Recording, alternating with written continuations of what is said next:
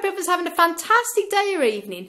Now this is a very, very quick video just to show you, this morning I noticed that my little mini Apuntia micro daisies has got some cotton wool bits on it, obviously, you know, mealybugs. And a lot of you who have been growing plants, whether it's orchids, whether it's ferns or any type of plant at all, for a number of time will have come across this really annoying pest. And the reason why I'm doing this video is not to bore you in the details about mealybugs, because you're all too familiar with it and it's not something that's really nice to show anyway.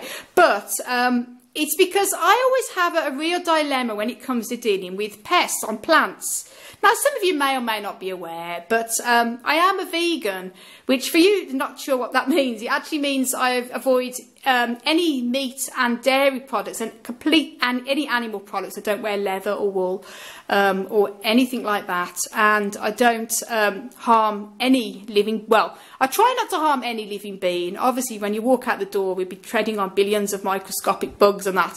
And before, I know a lot of you will be die-hard gardeners and you go, for God's sake, Lynn, don't be so soft, there are any bugs.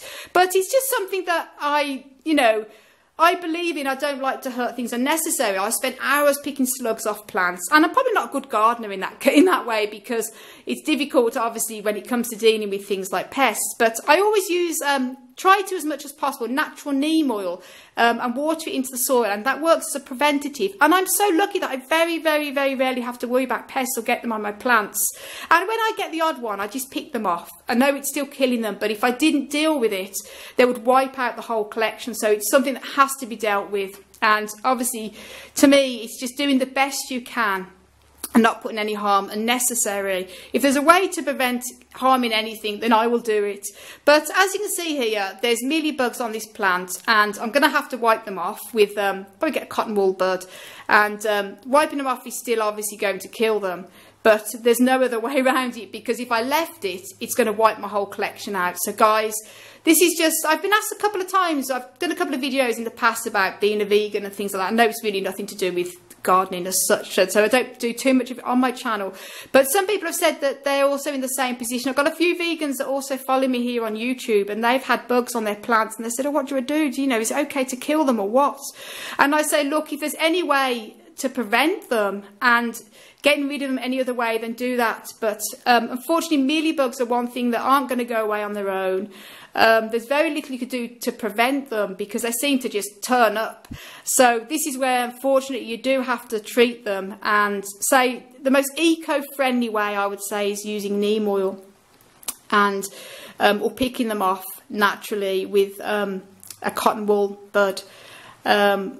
And that's why I'm doing this video. As you say, I don't like hurting anything necessary, and I've done a video on how to prevent ants coming in the house, because I don't like hurting any living insect.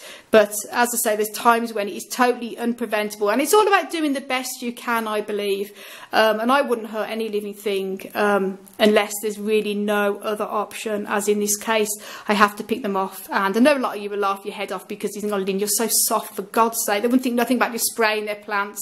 But I'm just putting my my view on it and letting you know it's not easy for me to do things like this as somebody who doesn't like doing it.